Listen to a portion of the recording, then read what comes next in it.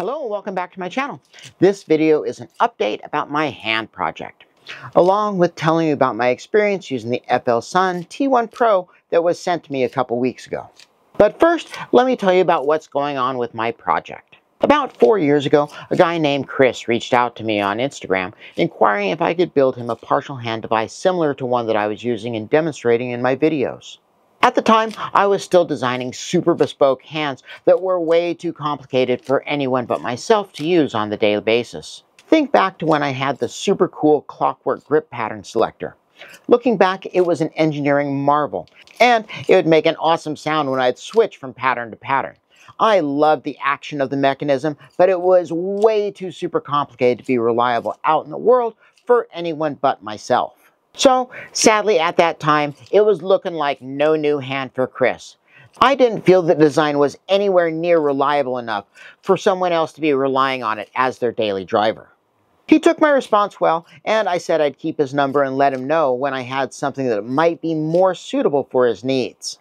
Well, a couple of years and many designs later, I finally had something that I thought would be reliable and durable enough for someone besides myself to rely on. So I decided to reach out to him and see if he had found something that met his needs or if he still needed a device. After a couple of emails and a Zoom, he was getting pretty excited to try out what I had designed. And even better, with the funds that I received from the OSV fellowship grant, most of the costs involved to build him something could be subsidized. Of course, the best laid plans always come with some issues. The first issue, he lives in Florida, while I live in Oregon. But that's okay. If you've been following along with where I've been trying to go with this project, then you know that the idea was to make the device available as a DIY kit where the end user assembles and fits the device to their residual limb. So it's really not that huge of an issue that he lives all the way across the country, as long as his residual limb truly is similar in size and shape to that of my own. That's where the first real hitch began to rear its ugly head. Even though we had talked about what his hand looked like, and he said that it fit pretty okay in the 3D printed check socket, the pictures that he sent me told a completely different story. Sure, it fit, but he didn't have the same width or mass to his residual limb that I do with mine. Also, he didn't have anywhere near the same amount of mobility with his thumb that I do. Well, shoot, that's going to pose a little bit of an issue. So I asked him if he had any plans in the near future to be in the Pacific Northwest, where we could meet up, and also so he could try on either my current device or an earlier version of this same device. As fortune would have it, he was going to be in Denver doing a thing with his dad sometime around the first week in December. I was like, awesome! If you're going to be most of the way across the country anyway, why not catch a flight here and spend the day with me? There are several flights a day from Denver to Medford and from Medford back to Denver. So we hatched a plan where he would catch the morning flight in and the late evening flight back.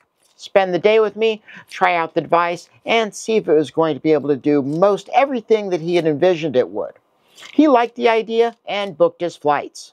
So after nearly 4 years of messaging, we finally got to meet each other in real life. And he got to try on my device and see what it was like to have fingers again. He was super pleased with what my device was capable of and excited about building one of his own. Although now it was super obvious that his residual limb was not going to work with the original kit form of my device. Even though he was able to fit into the check socket, his residual limb was quite a bit more narrow and a little bit shorter than my residual limb. The biggest issue was that his residual limb was only wide enough to accommodate 3 mechanical fingers. Well, that is less than optimal. But after being in contact for so long and him making the effort to come out to the shop to meet me in real life, I wasn't about to turn him away now. So I started working on a plan to redesign the device in a way that would require the fewest number of custom parts in order to accommodate his situation. Right now, the plan involves modifying the mounting rails, the winder, and the splay mechanism.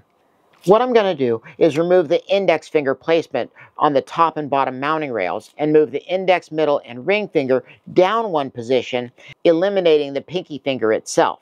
But since now I'm doing 3 fingers on the hand, I need to get rid of the index middle whiffletree slider redesign the upper and lower mounting plates on the winder assembly, and add a roller to them in order to get the chain to line up with the new position of the index finger.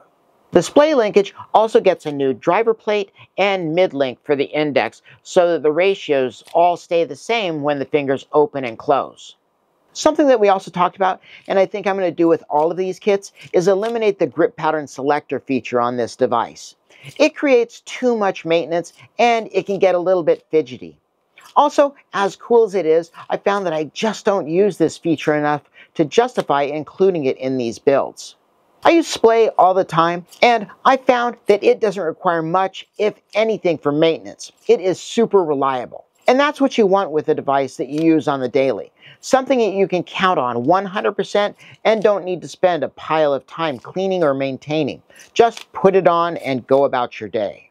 So that's where we are with the project in Chris. I also placed a pretty big order for fingers and winder assemblies with PCBWay. I should be receiving those parts somewhere around the first week of January. I'll probably do a live as I'm packing them into kits. So there was one last thing that happened with Chris's trip. While he was at the shop, I took the opportunity to scan his residual limb with my Creality Ferret Pro scanner, cast his palm in Alumilite silicone putty, and print that scan into a solid model. To do that, I used my T1 Pro that my rep from FLSUN sent me in about that same time frame. The T1 Pro is a smaller version of the S1 Pro that I tried last month. There are several differences between the S1 Pro and the T1 Pro. First off, the T1 Pro comes flat packed and needs to be assembled, while the S1 Pro comes fully assembled and, with the exception of adding the doors, is ready to go right out of the box. The process is well documented and goes together pretty easily. As for motors, the S1 Pro uses closed-loop hybrid servo stepper motors, while the T1 Pro uses conventional stepper motors. The T1 Pro has a build volume of 260 by 330, where the S1 Pro has a build volume of 320 by 430, nearly double the build volume. Both printers are network connected and have cameras to monitor the print progress through the FLSUN World cell phone app. Currently, it's only available for Android devices, and at this time, it's not available in the Play Store, so you're going to need to sideload the APK from their website. The T1 Pro's heated build plate is all or nothing, while the S1 Pro's build plate is divided into radial segments. This means that the machine only heats up the areas that are actually being printed on. This theoretically saves both time and energy, saving the world by printing plastic widgets destined for the landfill. The interface of the T1 Pro is much smaller and feels a little bit crowded compared to the one on the S1 Pro. Both machines have fully enclosed LED-lit cabinets with linear rails and timing belts for the motion, although the S1 Pro has considerably more lighting in its cabinet. Now for the filament. For the S1 Pro, the filament is kept in its own separate heated chamber with a built-in scale that measures the approximate amount of filament left on the spool.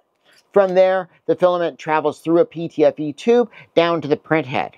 While with the T1 Pro, the filament simply hangs from a couple of brackets mounted to the ceiling of the machine and is supposed to feed through the holes in the back of these two clips, then through a short piece of ptfe tube into the extruder. Let me stop right here and talk a little bit more about this feature. My experience is when I ran the filament through the holes in these clips and printed something taller than about 220 millimeters, the filament would bind and stop feeding, causing taller prints to fail.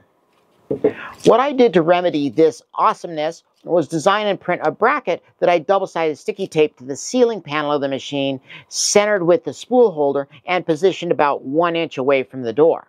This bracket holds one end of a 21-inch long piece of ptfe tube that then connects to a coupler and into the short piece of tubing that's part of the extruder. Adding this bracket and tubing mimics the way the filament is held in the S1 Pro. For me, this modification fixed the issue I was having with the filament binding with taller prints, and I was able to successfully print this 282mm tall model of Chris's forearm and hand. This printer isn't as fast as the S1 Pro. The T1 Pro has a maximum speed of 1000 millimeters per second versus the 1200 millimeters per second of the S1 Pro. which means that a Benchy takes closer to 10 minutes to print compared to just under 8 minutes with the S1 Pro. Although I have to say, the extra 2 minutes of the print from the T1 Pro does make for a nicer looking Benchy. So far, after adding the filament bracket and the ptfe tubing to the printer, it looks like it's a pretty decent machine. Although I do not have a pile of time printing with this machine yet, so that statement is subject to change. And I'll let you know if I start seeing anything weird as I get more time on either one of these machines. If you're looking to pick up one of these high-speed Delta machines, and you have both the space and funds for it, I would definitely choose the S1 Pro over the T1 Pro. It comes fully assembled and just feels a bit more finished. But if space and price are a deciding factor for you, maybe consider the T1 Pro. Just know that you will need to assemble it and probably do something with the way that the filament gets into the extruder. I think both of these machines are on sale right now for the end of the year, so if you're in the market for a Delta style printer, maybe check them out. There will be a link for the bracket that I'm using with the T1 Pro in the description. Let me know what you think about the progress that I've been able to make on the device that I'm building for Chris, or if you have any questions about the printers that FLSUN recently has sent to me, leave me a comment in the comment section and I'll do my best to answer them. Thanks for watching.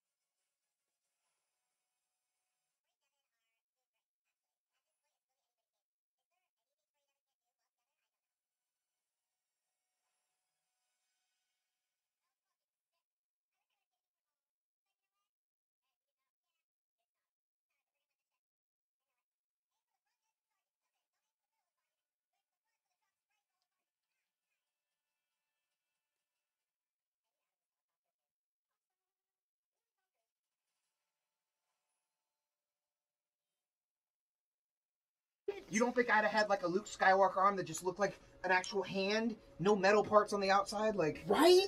I mean, it's just, oh, it killed me. Absolutely killed me. like I would have streamlined it a lot thinner. I would have made it if so it was going to be. much. But I'm just over here in the stage of making it happen.